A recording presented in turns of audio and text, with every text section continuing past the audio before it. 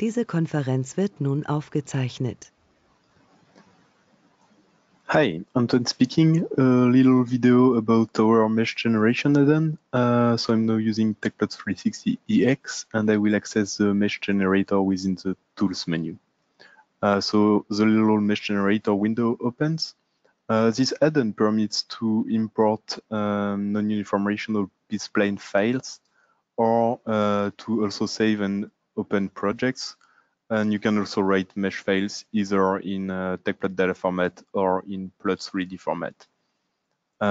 So we'll start here by defining boundaries, and then we'll create a 2D mesh within those boundaries. To do so, we'll just go to the boundary menu and create a circular arc, and we'll choose starting, ending points, and radius. So we'll start at 0, 0, and end at what, when, and the radius will be chosen to be 1. So for the node distribution, we'll take 30 nodes that are evenly spaced with a cubic interpolation in between. We'll call it wall1. And by clicking on create, Tecplot will automatically create the plot.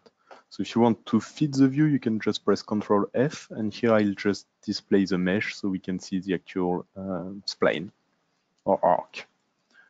Now I will create a polyline, and to create a polyline, you can, for example, select that point here and click it to be selected endpoint. So here the coordinates are automatically updated, and I'll just insert that point. I'll go further to the right up to x equals 5, or let's say, well, yeah, 5 is good. And I'll click on insert after, so I have my 2 points. And I click on the node distribution. Once again, I'll take 30 points, evenly spaced, cubic interpolation. And this is going to be my wall 2. Clicking on create, and the line's been created here.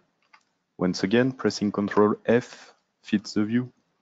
And I'll create another polyline. This time it's going to be the pressure outlet here.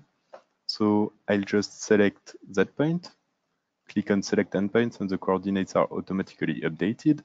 Click on insert before, and then put an offset on Y to basically go upwards. Insert after, node distribution, once again 30 points,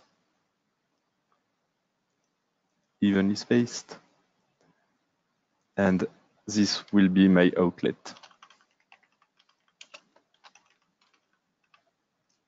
Clicking on create, and the line's been created. And here I will create a symmetry plane. So I'll choose my first point, which is 0, 0 in coordinates. Select endpoint, insert before, and then I'll go from -5 there. All right.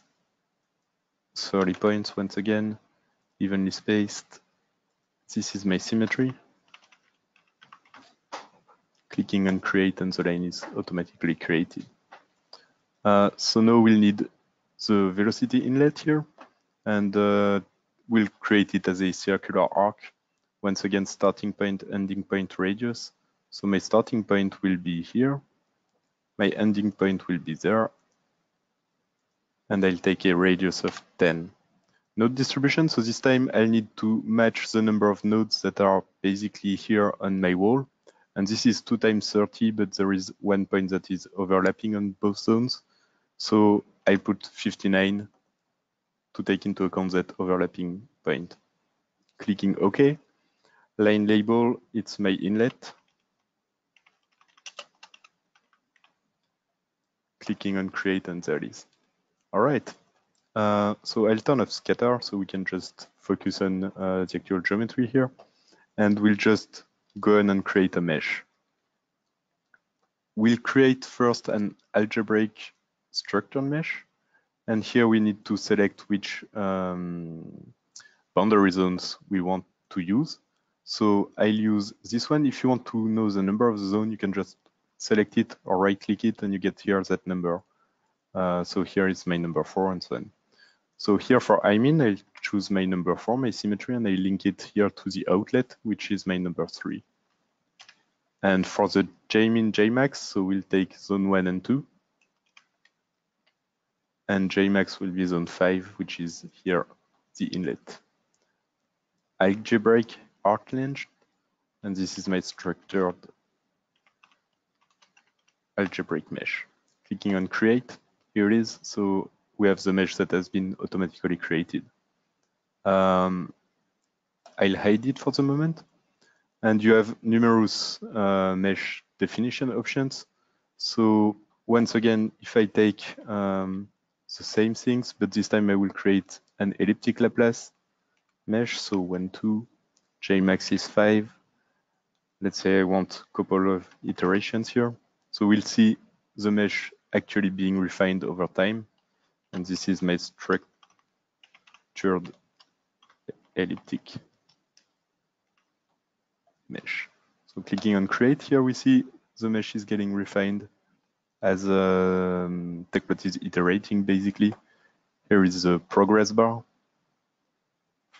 I click on close and there it is. So we can compare those two meshes, and these are written as zones. In my zone style dialog, I can just define how I want to visualize those zones, for example. All right. If you want to save those, you can just write it as a mesh file, for example, in a plot3d format, and you have a couple of options here. Besides, you can also create hyperbolic structured mesh and also unstructured meshes. Thank you very much for watching the video, and for any question, please feel free to contact me. Have a good day. Bye.